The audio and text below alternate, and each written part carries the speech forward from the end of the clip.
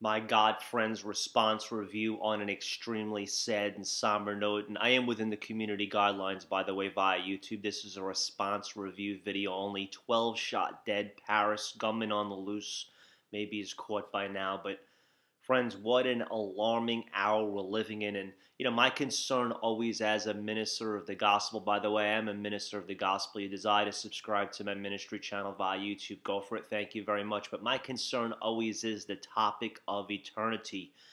Certainly those people that were shot today and killed, unfortunately. And I do go out to the people that are grieving and mourning this senseless tragedy of family members, but certainly those people never ever thought that they were going to slip into what's called eternity. And, eternity is without measure. I mean, we're spiritually created beings. You will never die.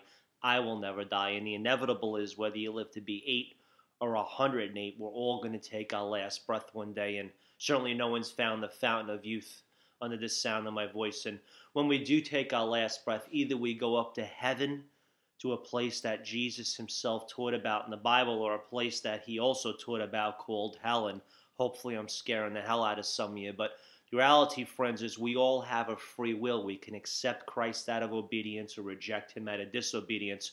We control the doorknob to our heart. And once you do open your heart to the love of Christ, he will be faithful. He will come in and fill it. And the Bible is very clear about the love of God. It says in the book of John, chapter 3, verse 16, "For God so loved the world, he gave as a gift his only Son, that if you would believe Christ and accept him, surrender, submit your life to him, you would never perish. You'd have everlasting and eternal life." And God desires no one to perish. He wants us all to have the assurance and the insurance that when we do take our last breath, we're going to make heaven our home. And if you want to recite a simple prayer after me, say, "Jesus, thank you for dying on the cross of my sins. Thank you for being my Lord and Savior." Again, 12 people perished, gunmen on the loose, they're shot dead in Paris. Oh my God, just so sad. I mean, the whole story is just absolutely crazy. But friends, Christ loves you. God's got a massive, great, and a wild plan for your life.